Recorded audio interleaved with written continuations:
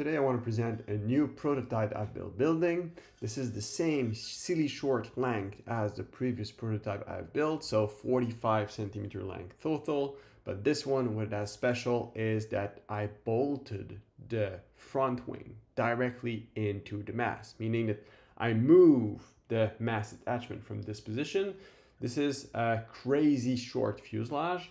I moved it all the way forward so that the holes that I use to bolt the wing goes directly into the tread of the mast. So for reference, this is a silly short advanced fuselage with a, again, 300 cut to 250 rear stab.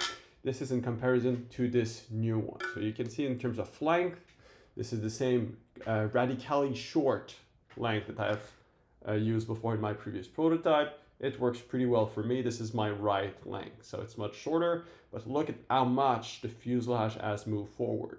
So you see the one on top is already the forward plus 40 millimeters. This one on the bottom really bolts all the way up to the front. And what is the result of such modification? It makes the foil a lot more maneuverable because you don't have that rudder effect in the back here that prevents you from rotating the foil around the center of gravity, which is somewhere on the front wing. That makes the foil a lot more unstable, but with instability comes maneuverability. So I've already tested it. To do this, I bolted the foil directly in to existing mast, my no limit one. And just to show you, I did this setup, so it's not yet optimal. In a sense, when I wrote it, this part that is not finished yet created a lot of drag. And this, I could feel it, the foil was much slower than my normal one. So was much smaller. So you can see another picture here. You can see how much forward the mast move forward. And you can see here assemble. You see that here, this extra screw is not used. It's just there to plug the hole. These are these two new holes that are used to hold the front wing into the mast. I had to drill this additional hole in order to remove a part of so I had to remove this one in order to remove in order to bolt this the front wing into the hole that corresponds to the hole that attached the fuselage. So this is it for this one. And when I wrote it, the main difference is, first I noticed, in addition to the drag I could feel, is I could see that I'm placed way too much backward. So the foil is too much backward. So I'm at all the way the limit forward where I can push the foil, what my rails allow, and my rear foot is all the way back where it can be. So even if it's all the way back where I can have my rear foot, I feel that I have to compensate and lead backwards, so it feels a bit unnatural.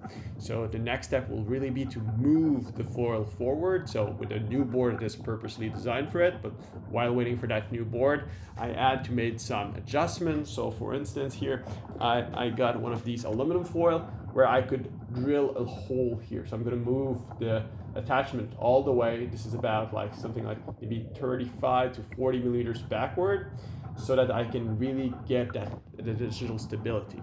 So when I could ride it, took me a little bit to get used to it. Part of it because my position is not right because of the mast positioning, but right away I can feel it freeze the foil in a sense where not freeze in getting cold, but freeze in terms of getting free. It really allows it to pivot. It's a lot more unstable, but as I said, with that instability comes the maneuverability. So I feel when I'm gonna have spent a couple of days riding this, I'm gonna dial in my reflex to the speed and the rhythm of the foil, and I feel that's gonna be my go-to. I don't really see on the medium term how I'm gonna go back to the standard foil where the mast is positioned backward.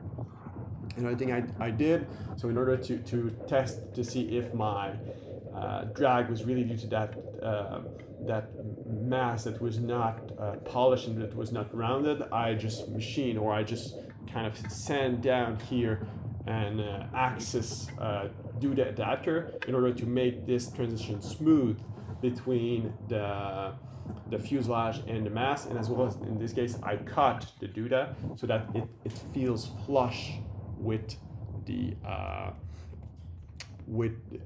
fuselage. So this is the new thing I've been testing. So overall, it is more maneuverable.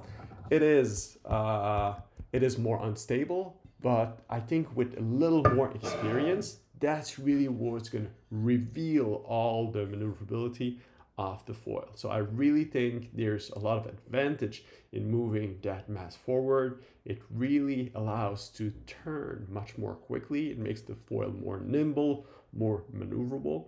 And in this case, it will allow me in a future improvement to really cut down the weight by removing that back part and replacing it with a carbon piece that's going to be much lighter, because the only structural part that holds the whole thing is that front part. Everything else is the back, is only to support that stab, which is fairly limited in size. So if I have a new prototype, again, I'll keep you posted.